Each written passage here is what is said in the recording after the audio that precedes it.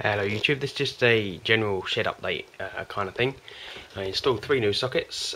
These ones are off the solar power, and I've got a hole drilled to bring another cable up for another set of sockets here, which will be general like grid power as opposed to solar power, so I can swap them over whenever I want to.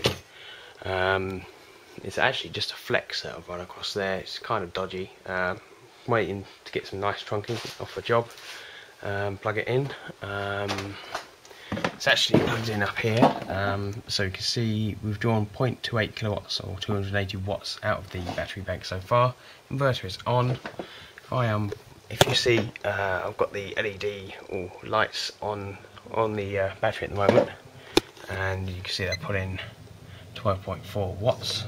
If I unplug this without trying to unplug the thing, the lights now go out, and if I plug the plug back in, they'll come back on. Hopefully, there we go. So what I'm going to do is, as I've drawn off 280 watts so far, I'm just going to give it another further push by way of kettle. I'm just going to fill this up. This isn't, I haven't designed, well, I don't intend to use it for large loads like this camping kettle. Can't undo the lid on the bottle now. So 500 ml water. There it goes. Shut that up. I put the sockets a little high, so I can't actually plug the kettle in. So the kettle's up there, I can plug that in there. Oh, and it's sprung to life. We're running at 980 watts. That's going to reduce as the voltage goes down. 12.5, 12.4. We probably won't make it to the end of this actually. You'll see the wattage climb. I'm just going to leave this to run its course. The kettle's going to take a little while, and see how much we draw off the banks. Solar panel was only running 5 amps in, so it's no comparison there. Yeah, join me in a little bit. It does sound like it's just about to come to a boil. It seems to be holding up so far. It hasn't really dropped below 12.3. 12.2, 12.3.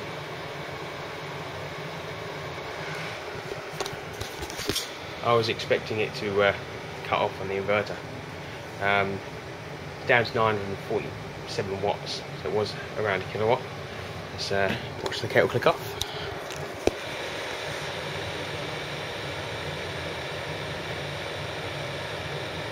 Come on.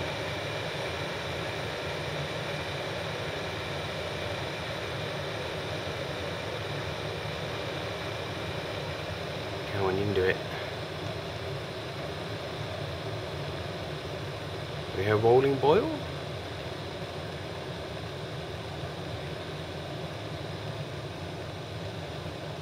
At least it gives the inverter a chance to blow all the dust out of the fan's going nicely. See the cobwebs moving in the top corner. And here we go, ready for the rolling boil. Let's quieten down.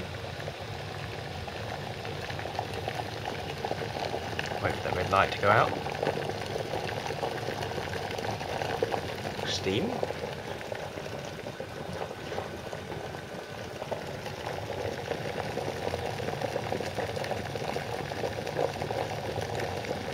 Condensation. And off.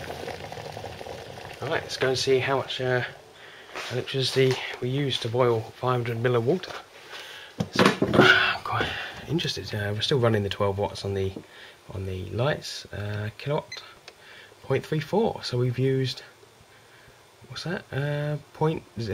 60 watts to boil 500 ml of water. That is brilliant.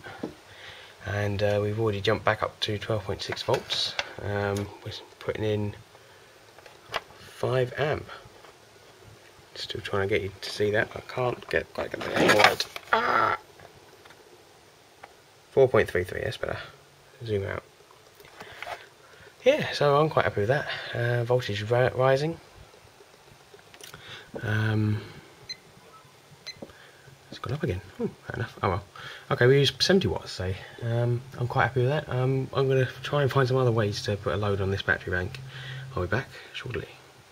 I decided in the end not to test it with anything else. It is getting near the end of the day, and I want the batteries to stay relatively fully charged, so they doesn't cause any damage to them. And I'll probably do a more substantial test as in when I get the time. I know there's going to be some sun. So thank you for watching, and see you in the next video.